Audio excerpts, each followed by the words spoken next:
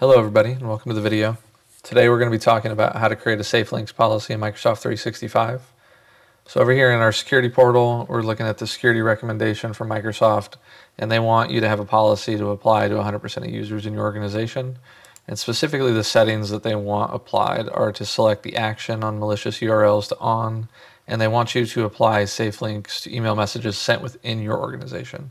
So it's one thing to apply in the mail flow, to apply it to emails going in and out of your organization. It's another thing to apply it to things going in between your organization from one user to another. So they want that to be turned on as well. So what we're going to do is we're going to switch over here to the main security portal, and we're going to go, I need to expand it on it. There we go. Policies and rules. There we go to threat policies. And we're going to go to safe links.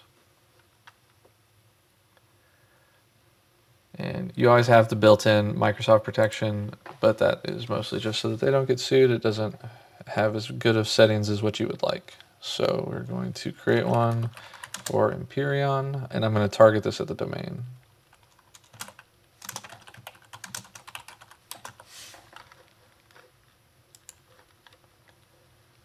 So you can apply this to users, groups, or domains.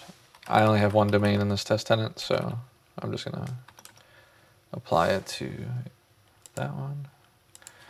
And if anything gets sent to my on Microsoft, we can apply it to that one as well. So most of the stuff in the wizard is going to be on by default.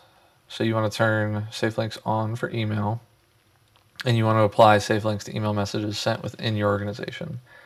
So we want to apply real-time scanning for suspicious links and links that point to files. We do want to wait for the URL scanning to complete before delivering the message.